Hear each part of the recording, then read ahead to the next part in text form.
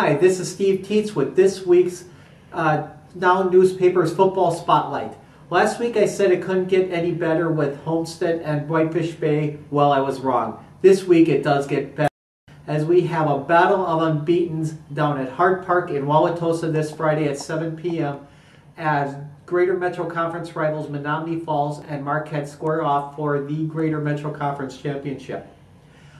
This is a storied rivalry that has built up in intensity in the last decade. Marquette has a 7-4 advantage. Marquette, under Dick Basham, has been a powerhouse for many years, but in many circles, people see this as one of his very best teams.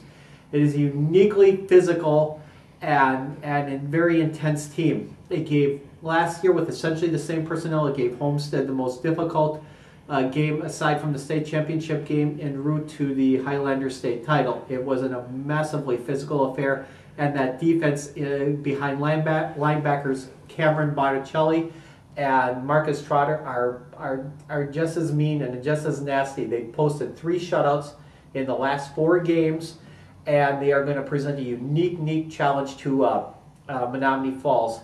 The Indians this season, however, are coming in on a roll. John Baker in his second year has got this veteran team believing in itself.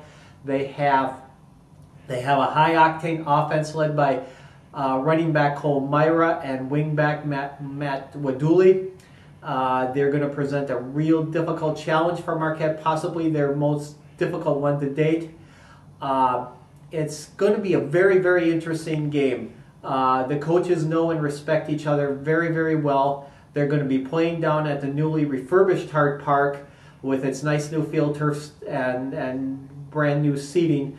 But still, the parking down at Hart Park is going to be a pain, so I would advise people to get there early.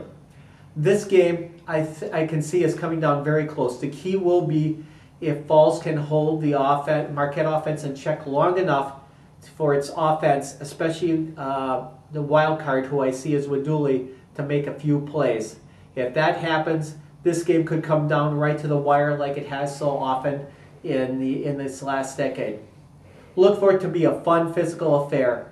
And as I always advise in games like this, get here early because this one is going to be packed and it's going to be a lot of fun.